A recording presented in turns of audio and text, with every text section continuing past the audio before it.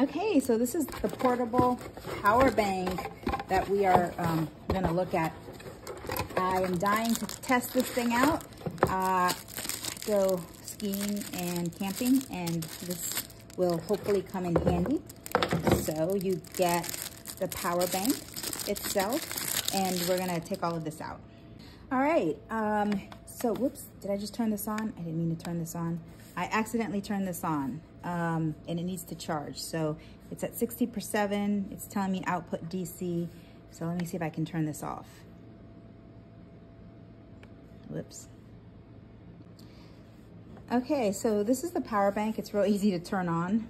I accidentally turned it on. I really turned it off. But you have on off for the AC. It's got the 15-volt input. There's the on off switch. You have your USB 2, your USB 1, and then the 12-volt input. And then on here, you've got a plug, like a real plug that you can plug in with a light that tells you if it's working or not. And then this is gonna be your actual light, if you need a flashlight, okay? And as you can see, it's not huge. So I'm gonna let this thing charge overnight, and I'm gonna take it with me tomorrow because I'm going skiing.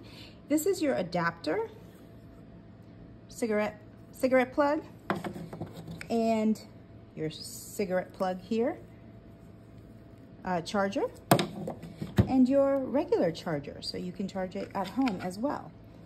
And also here you have your screen.